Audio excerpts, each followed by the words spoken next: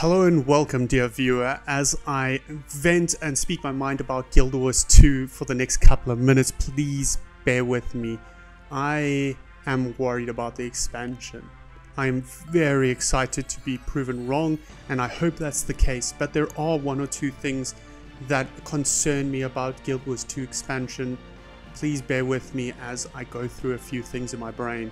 Firstly, the timing of the expansion. End of Dragons was only released a year ago and already another expansion has been announced. Now I know that ANet has gone forward and said that they are going to be releasing content more frequently in smaller expansion bites.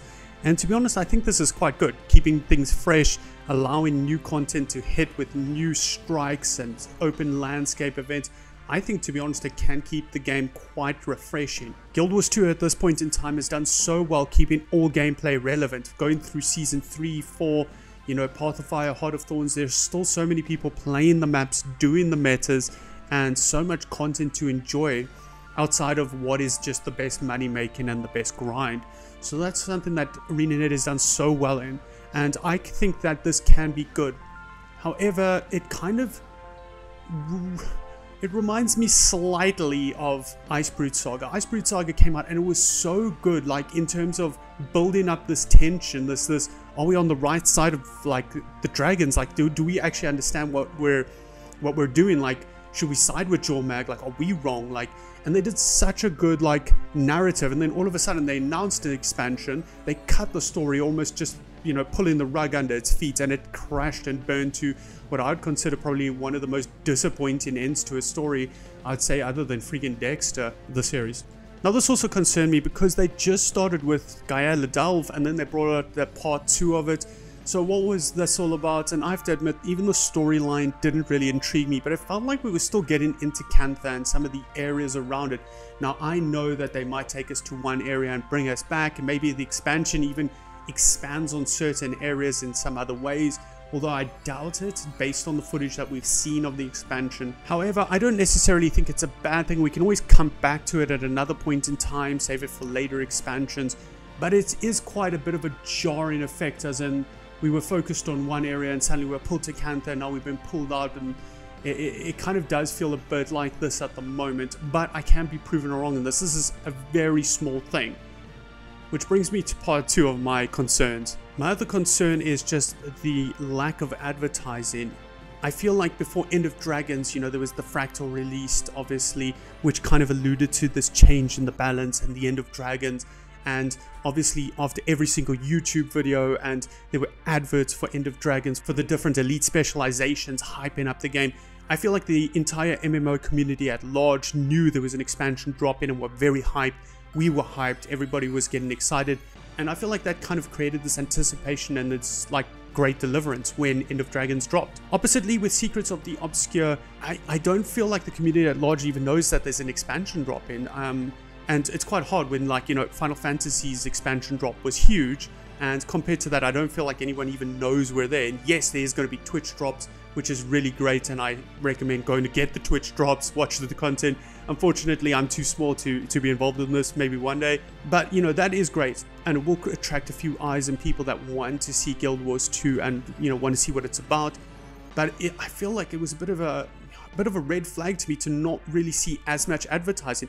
To be honest, I actually almost forgot that this expansion was dropping a couple of weeks ago. I actually was like, oh, jeepers, it's in like 2 weeks time. I didn't even know, and that's kind of a bad sign, even for someone who plays Guild Wars 2, to not really be like, like, oh yeah, this is happening, and yeah, so I feel like that's kind of a bit of a downside, a bit of a red flag for me.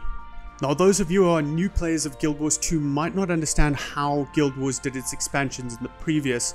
All previous expansions came out, and then there were what they called living world stories. These were basically expansions onto the expansion. So, content they brought out every now and then, every like spaced out by weeks or months.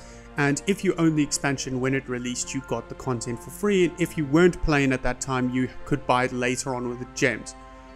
Now, I understand the decision they made. They're saying basically at this point, they're not going to do that. They're rather going to do smaller clusters of expansions for cheaper amounts, and then you own your entire expansion, which is kind of nice in a way, because I feel like some people that maybe bought, say, Heart of Thorns or Path of Fire, but weren't playing when the seasons came out, or didn't collect them when the seasons came out, you know, kind of maybe felt like they were kind of shortchanged on their expansions. However, this was never really the case because they were kind of complete expansions on their own with a story that started and ended within the expansion. And then the Living World seasons were just extra story, you know, kind of extra content and just a reason to buy the expansion, if that makes sense. I feel like the monetization model of Guild Wars has always been, I would say, ridiculously fair, even over fair. I mean, even in like one of Josh Triface's videos, he says that like Guild Wars 2 is probably the game that he always recommends new people to MMOs to buy, because the amount of content to price you pay is astronomical compared to games like World of Warcraft, even, you know, Final Fantasy and ESO. Like, you have to pay a subscription. Guild Wars 2, you've never had to do that. You're literally paying, you know, like a month or 2 months of subscription, and you have an entire expansion that you can play whenever you want to. And yeah, there are obviously things in the cash shop to make the game more convenient, but it's actually a ridiculously fair model. But this is another part of my concern. ArenaNet as a company is phenomenal. I always get the impression that they're phenomenal. When I see any balance update or any chat from CMC or the team or any, you know, content, you know, that they provide or do, they're always for the player base. They're always adjusting things. They're always balancing the game. I get the feeling like they wake up in the middle of the night thinking about, oh, you know, this ability is too strong. Let's do this and this.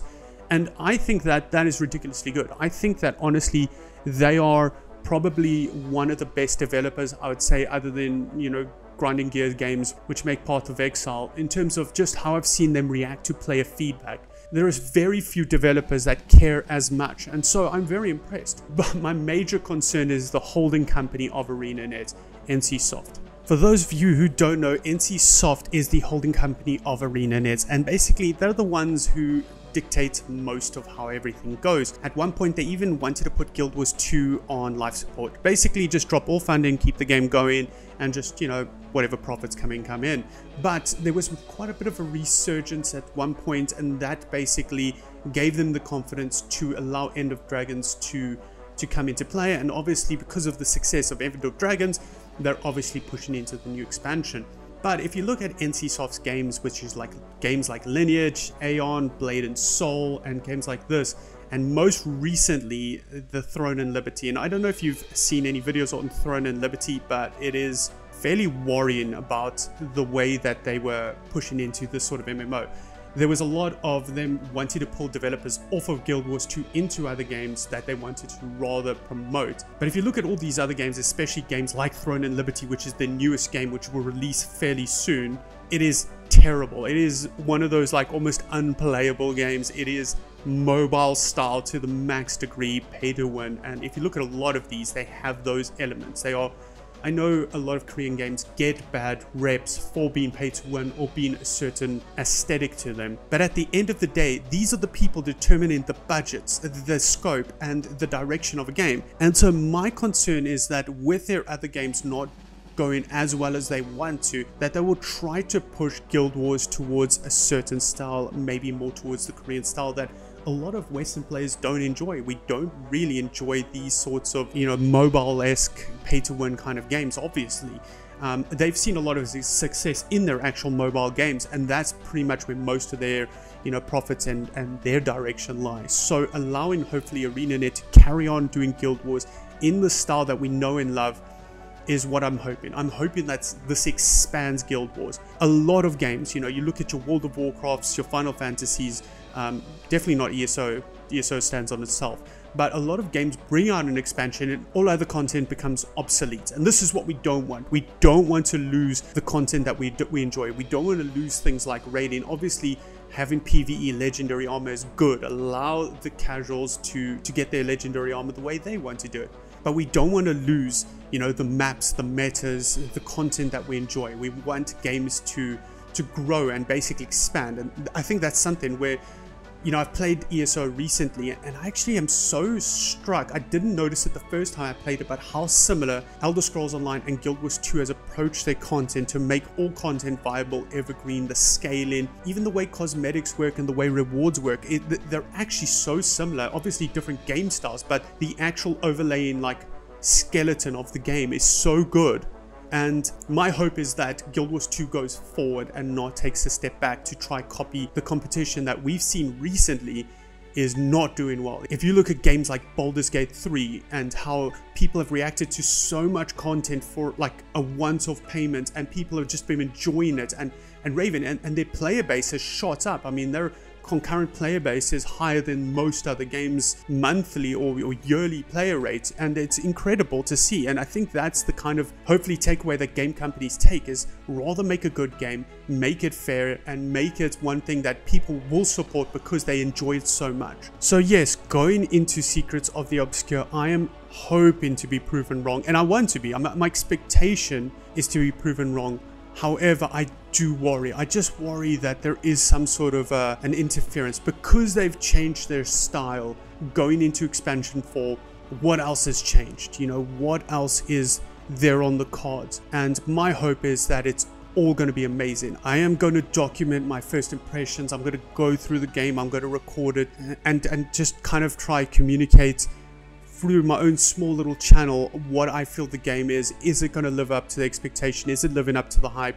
And yeah, I'm really hoping that ArenaNet just blow us away and that the game is obscenely good. That's my hope, is that Guild Wars 2 can take that step up towards bigger games like your WoWs and your Final Fantasies and say, hey, listen, we're not only in the top 10 of MMOs that people play, we're, you know, in the top 5, we're in the top 3, we're one of the big ones now, you know, and they have that opportunity. I feel like a lot of people have looked at recent expansions of things and just been underwhelmed, just not really living up to the expectations. So I'm hoping. As always, thank you so much for watching. If you liked the video, please give it a like and a subscribe. That would be amazing.